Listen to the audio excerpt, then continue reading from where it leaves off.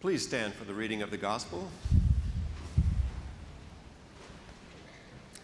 The Gospel reading is John chapter 20, beginning with the 19th verse. When it was evening on that day, the first day of the week, and the doors of the house where the disciples had met were locked for fear of the Jews, Jesus came and stood among them and said, "Peace be with you." After he said this, he showed them his hands and his side. Then the disciples rejoiced when they saw the Lord. Jesus said to them again, "Peace be with you. As the Father has sent me, so I send you." When he had said this, he breathed on them and said to them, "Receive the Holy Spirit. If you forgive the sins of any, they are forgiven them. If you retain the sins of any, they are retained." But Thomas, who was called a twin, one of the 12, was not with them when Jesus came. So the other disciples told him, "We have seen the Lord." But he said to them, "Unless I see the mark of the nails in his hands, and put my fingers in the mark of the nails, and my hand in his side, I will not believe." A week later, his disciples were again in the house, and Thomas was with them. Although the doors were shut, Jesus came and stood among them and said, "Peace be with you." Then he said to Thomas, "Put your finger here and see my hands. Reach out your hand and put it in my side. Do not doubt, but believe." Thomas answered him, "My Lord and my God." Jesus said to him, "Have you believed because you have seen me? Blessed are those who have not seen me and yet have come to believe." Now Jesus did many other signs in the presence of the disciples, which are not written in this book. But these are written so that you may come to believe that Jesus is the Messiah, the Son of God, and that through believing you may have life in his name. This is the word of God for the people of God. Thanks be to God.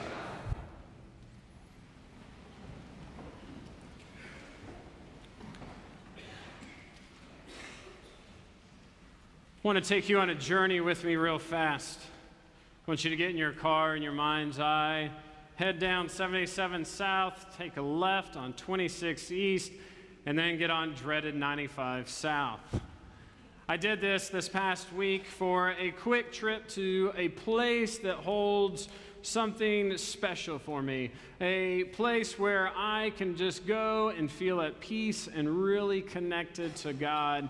I go down to the St. Simons, Brunswick area, usually after Easter every year. It's where my aunt and uncle live, and it's a place where I can just relate. I have this relationship with them that is incredible. It's wonderful. We wake up early, we have coffee together, we talk about life, we share about what's been happening.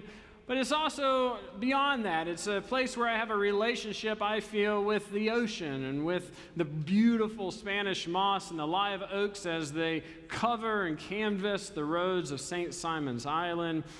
It's a place of peace. It's a thin place, if you will, where I can really connect to God and experience that deep relationship. But it goes beyond that. I also have a relationship with one of their neighbors. And we share a special bond over something we both love to do, flounder gigging. And it's okay, it's fun, it's good, it tastes good. And so every year for the past 5 or 6 years, I've been able to go down there and enjoy flounder gigging. But yes, that's great. Yes, it's fun to fill the cooler up with some flounder. But what's really cool is the relationship, and his name is Dan, he and I share together, and he and I go out underneath the moon, and we just sit in the boat, and we talk, we share stories about his kids. He's got a 12-year-old boy who plays baseball. He sadly broke his arm a few weeks ago, and I can relate to that because I love playing baseball. He has this daughter who is incredible. She's in high school. She's already defeated cancer, not once, but twice. She has defeated defeated childhood leukemia. She's a fighter. I hear the stories that he shares about her, how proud he is of her. And she has this pretty cool relationship. I got to brag about her for a little bit. Some guy named Tim Tebow, she really relates to well, and he comes by, and he actually has written a couple books, and he talks about her in one of his books. And you can just feel this connectedness. And I can just feel this connectedness with Dan as we're gigging some flounder or just sitting around my uncle's living room and we're all talking and sharing what's been going on. These relationships that I speak of are at fault of mine is I forget to text or I forget to call and check in as often as I should with my family or with my buddy Dan. But I'm sure we all have those relationships, right? Where you may not be in contact as much as you like, but the beautiful thing is when you start talking with this person or start talking with this relative of yours, it's like nothing has gone by. You can just pick up right where you left off, and you have this beautiful relationship that keeps on building and building. Usually these relationships are marked by certain characteristics. They're marked by the person who has been with you through some troubling times, or they're marked by somebody who's resilient with you when you are hurting, or you need somebody to undergird you and just to lift you up when it feels like everything's crumbling around you, or that person who celebrates with you when big life events happen. We have those relationships, don't we? We really like relationships. We really like to get into them. We really like to have them. And I would say that's due to it being in our DNA as Christians. It's really due to it being in our DNA as just human beings. We are created by the utmost relationship guide that we could ever seek, God. God in the triune state is God the Father, Jesus Christ, the Son, and the Holy Spirit. It shows us what a healthy and wonderful relationship is to look like. That's within us. It's what we read about. It's what we learn about. It's what we study. It's what we're supposed to live, and it's what we're supposed to be about. And so when we think about relationships, we have to think about what are we pouring into? Or who is pouring into us, and how are we pouring into? Are we pouring into negativity, or are we pouring into positivity? Are we lifting each other up? Are we reaching out to celebrate the high moments of life? When I think about the scripture that we just heard read this morning, usually we hear it as cast off as the doubting Thomas scripture. The scripture that's always, oh, poor Thomas, he's the doubter. Oh, poor Thomas, he doesn't really trust or he doesn't really believe. But I like to challenge your perspective on that, that we no longer think about it only as doubting Thomas. I'm not going to rework all your theological minds right now, but I just want you to look at it in a different way. What if we really stop to think about, you know what? Was Thomas doubting? If we go back a little earlier in John and we read the scripture where John and the Jesus and all the disciples are all together and they're circled one another, and Thomas is the one, this is paraphrased, you have to look it up, and he says to everybody, yo, let's go to the cross and die with Jesus. That doesn't sound like a doubter to me. That sounds like somebody who's really convicted by their faith. It sounds like somebody who's really willing to put themselves out there. He has that type of relationship with Jesus that he's willing to go to the cross, a place of pain, a place of death, a place, though, also of hope and promise for us all.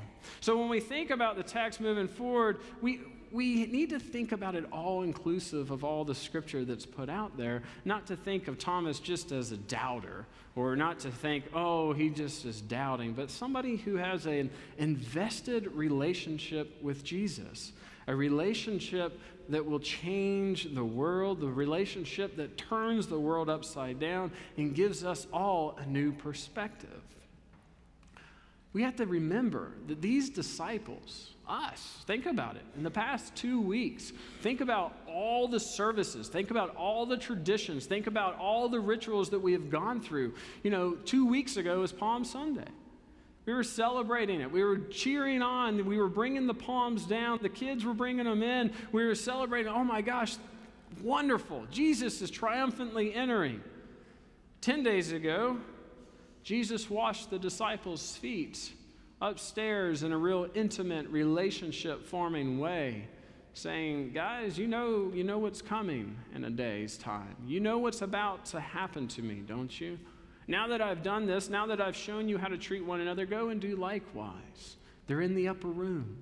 They're locked away by themselves. And then just 9 days ago, Jesus hung on the cross, sacrificing himself for all of us here, everybody in the world. And then a week ago, we celebrated, didn't we?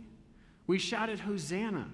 We lift up the cross. We shout saying, Hallelujah, Jesus Christ is raised, our Lord and Savior. The resurrection is fulfilled. Life eternal is finally ours. We capture it. We hold on to it. But it's not for us just to hold on to. It's for us to take and share and give out to others. So here we are, and to say that we didn't go through a whirlwind would be a misnomer. We just lived this. And so for the disciples, it was the same thing. There they are in this upper room. They're scared to death of the Jewish authorities. They're crouched down in the upper room again, trying to figure out all that has transpired, and dare I say, probably have forgotten of some of the teachings over the past 3 years of Jesus, and saying, well, what should we do? Where should we go? Should we just go back to fishing? Should we go back to tax collecting? What is it that we're to do? And Jesus shows up, and he offers his message to some guys he has a really good relationship with, and says, peace be with you. I've got you. He doesn't only say it once, he doesn't say it twice, he says it 3 times, like peace. Like, settle down, guys, I got you. But we can't blame the disciples for being confused. We can't blame them for being bewildered by everything that's happening. But what we do is celebrate that Jesus, showing us what it means to have this type of relationship, has come back in real time to affirm the teachings that he had put before them for the 3 years leading up to this moment. 3 years of teaching, 3 years of being their personal rabbi, 3 years of sharing fishing stories, 3 years of figuring out who was a morning person or who was a night owl, 3 years of really getting to know one another. And he shows back up, and they are overwhelmed. They are freaking out, not knowing how to handle this situation. And Jesus wants them to calm down, because I'm sure somebody shrieked that night saying, oh my gosh, he's back. And the dogs start barking in the neighborhood, and they don't want to draw attention to themselves at this moment. And he calms them down and says, look, I'm back. I'm here as I promised. I'm here to lead people in a new way. I'm here for you to see this, to believe in this, that others might know and others might hear the story and embrace it fully. Embrace the wholeheartedly of what is before you this day. And after they calmed down and sat back down, I'm sure Matthew did a head count real fast and noticed that somebody was missing. Well, where was Thomas? No fault of Thomas's. He was probably too cramped in that upper room, or maybe he had some business to attend to, but he wasn't there on that first appearance. So the disciples, with the relationship that they have with Thomas, got excited, and they hurried out, and they went and told Thomas. They said, look, Jesus came back as he said. Jesus was the one that helped roll the stone away. Jesus was the one that came back and told Mary and Martha to come and tell us, Jesus, Jesus, Jesus. And Thomas says, well, where is he? Where is Jesus? I need to see him. I need to touch him. I need to feel him. I need to have his presence with me. And this got me to thinking, don't we have Thomases in our world? Don't we have those neighbors around us who are just aching to experience the love of Jesus from the church? The church that proclaims that we're going to be love and peace and compassion and mercy and grace and hope. Don't you think there's neighbors out there saying, well, where is Jesus? If this is what the church is to be, and not just the Methodist church, but the Presbyterian church, the Baptist church, all the churches out there, well, where is this peace? Where is this love? Where is this acceptance? Where is this hospitality? Where is it? I bet if you were to think right now and if you were to start to jot down names, you could pick out a couple people in your life, in your circles of friends or your neighborhoods or the stretches of your driving or wherever it might be, and you might be able to write down a couple of names who need to feel and to see and to have a tangible connection with Jesus. And that's our responsibility. That's our task. We don't have to. We get to do this. We get to take the good news out into the world. We get to share the love of Jesus Christ with our neighbors. We get to bring about the resurrection in real time for people. One thing we can't do is think, oh, resurrection promises us eternal life, so we're just going to wait for that as it comes. No. The resurrection is to be lived right here, right now, living it out in faith, committing ourselves daily to walk with our neighbors, to meet them where they are, to get hand in hand with them. If we think about this passage, notice that Thomas didn't come running to meet Jesus. Notice Jesus didn't say, hey, look, you need to meet me here at this time, at this corner, at this boat, at this coffee house, at this Harris Teeter. Notice he didn't say any of that. Instead, Jesus met Thomas where Thomas was. For us as the church, we are called to meet our neighbors where they are. We can't just have this audacious goal thinking like, oh, everybody's going to come through the church doors. That'd be wonderful. We want that. We would love to have that. But we have a task that we get to go out into this world, making Jesus known, making the resurrection known, living it out with our neighbors. We get to be in the presence of one another. We get to allow people to share in the hope that the resurrection offers us all. Jesus met Thomas where Thomas was, in his room, in his place. How many neighbors are we meeting in their rooms, in their place of hardship, in their places of struggle, in their places of down and out, or in their places of joy and celebration? Are we there with them? Are we forming the relationship with them? Are we taking the time to invest all of ourselves, not expecting anything on the return? We can't go into forming relationships thinking there's going to be a great return of investment. That's not what we can think about. When we invest into a relationship, we just pour and pour ourselves out, pouring the Holy Spirit into those who are near us, sharing the hope and sharing the peace that is the real time, real life, Jesus. When we think about this passage, I ask that you no longer consider it doubting Thomas. I can ask you to consider it as a charge, a challenge, that you will seek those relationships, that you will seek those connections in life, that you will invest into your neighbors, that you will invest into your families, that you will invest into your best friends, that you will invest in making up with somebody who might have harmed you, and that you forgive them with the Holy Spirit that has been poured out on us all, that we might have healthy relationships with those in our midst. When Jesus said, I breathe out unto you the Holy Spirit, that wasn't just for the disciples in the upper room. That's for us all to breathe in that new life, to breathe in that new relationship, to go into this world letting the resurrection be known to all we come in contact with. Let's be about that.